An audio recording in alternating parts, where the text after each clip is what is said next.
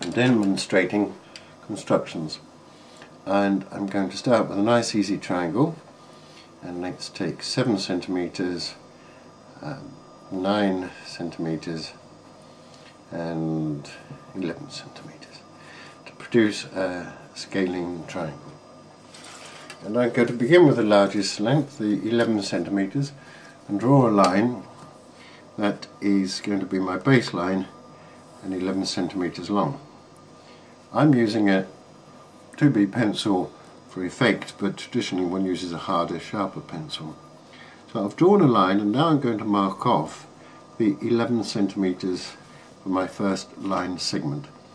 So that part of the line is now 11 centimeters.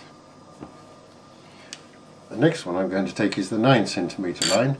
So now I need to measure out 9 centimeters.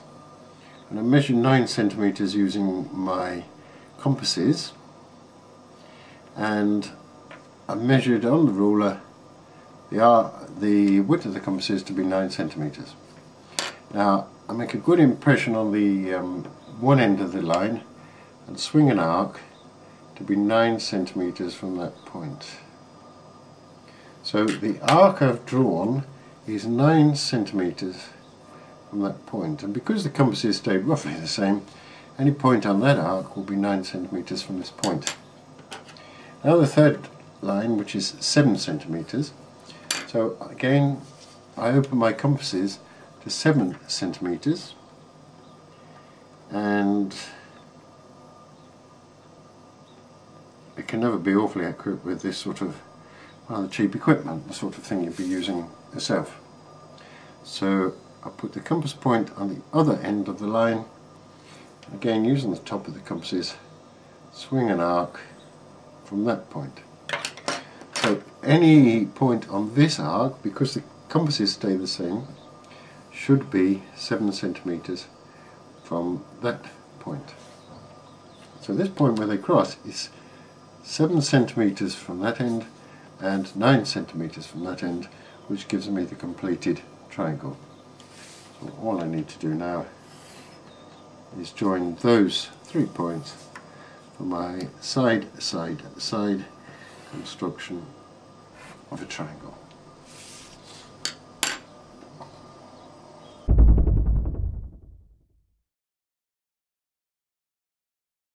The second thing I'm going to demonstrate is the perpendicular bisector of a line. So I'm going to draw a simple line segment and mark off at, say, 14 centimeters. So I've drawn a simple line segment and a simple line and marked off a line segment of 14 centimeters, and I'm going to bisect it.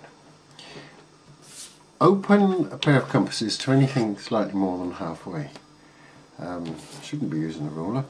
I'll just visualize halfway and put the point one end of the paper and swing an arc, one end of the line, and swing an arc above and an arc below. So I've got 2 arcs from that end of the paper, and do the opposite do the same from the opposite end, swing an arc and swing an arc. Now points on this arc will be the same distance from this end, and points on these arcs will be the same distance from that end. So the points where the arcs intersect should be the same distance from each end of the triangle, and I simply join those together and I have the perpendicular bisector of the triangle.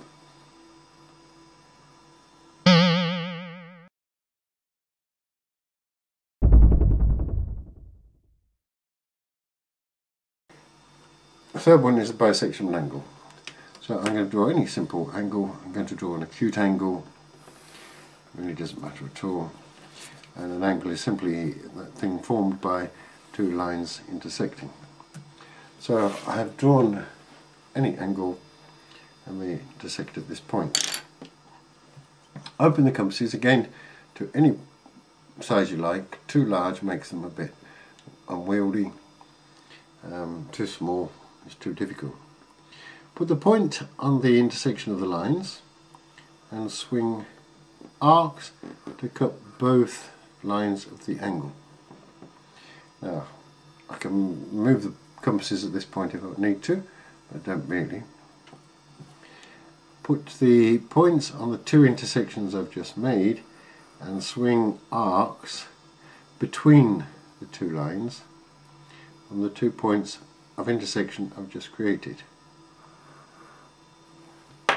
And this point created by the final pair of arcs is the one I need to join to the original point to create my bisector of the angle. That's the bisection of an angle.